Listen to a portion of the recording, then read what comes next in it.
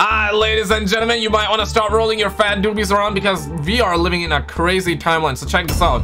Drop a thumbs up, subscribe if you're new. Pentagon officials suggest alien mothership in our solar system could send mini probes to Earth. Oh shit!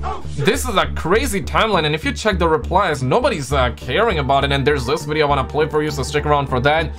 Man says that, hey, are you not shocked? Replies alien, man, I got a lot going on lately. And if you check the replies, nobody cares, bro. Really, seriously, we are living in a crazy timeline. Check out my OnlyFans, or this and that. I cannot say those words on YouTube. Apparently, man is talking about reviewing that pom-pom and other stuff like that. I just cannot believe it, guys.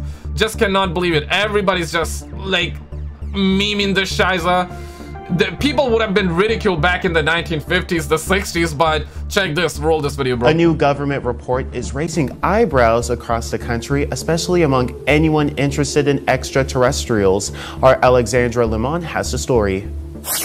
Physicist and Harvard professor Avi Loeb says there's a possibility humans aren't the only civilization in the universe. Whether we live in such a reality or not is not a philosophical question. We just have to look out. Loeb teamed up with the Pentagon office that investigates unidentified aerial phenomenon, and they released this draft report that indicates it is possible that alien ships have already visited our solar system. Specifically, Loeb thinks the first... Yeah, I remember this guy when he was talking about this or something like that. I don't know what he called it. But this is definitely a crazy timeline. Recently, they shot down like 3-4 UFOs, then came forward and said that we couldn't find the wreckage. We're not ruling out ET possibility, but then said that it was a spy balloon, Chinese balloon. Initially, they did say Chinese balloon, but then they said that UFOs were not sure what it is. Now, UFOs doesn't mean aliens. Let's just be objective about the situation.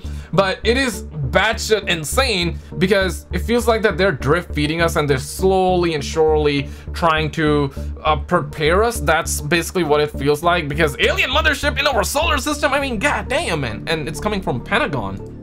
Interstellar object spotted passing through our solar system in 2017 that was given the name Oumuamua could be an extraterrestrial mothership. Loeb says Oumuamua didn't have the characteristics you'd find in meteors or other known objects. We consider a possibility where an object as big as Oumuamua, which was football field size, is a mothership. He says the mothership could have released smaller ships or probes to study our solar system after spending a long time to get here. With chemical rockets, it takes less than 1 billion years to traverse the entire Milky Way galaxy. Loeb says if Oumuamua was a ship, there likely wasn't life on it.